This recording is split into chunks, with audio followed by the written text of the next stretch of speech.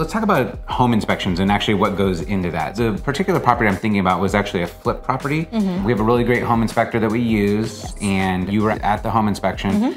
We noticed that there was just some inconsistencies. And the overall condition of the home was really great, but there's just those small things. So after doing the home inspection, we noticed that there were some things that needed further evaluation. So we had a licensed plumber come out and take a look at the sewage pipes, which we found out had shifted a little bit. There was also some sitting water in some drainage pipes in the front of the home.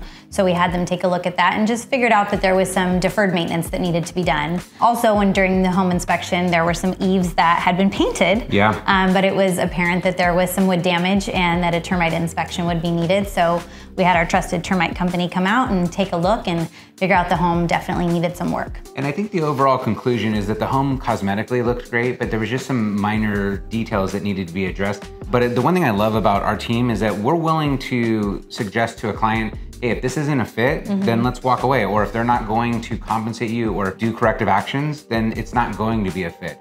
And so there's not a pressure in really purchasing a property. It's more in what feels right, what is going to be a fit for not only today, but years down the road. Definitely.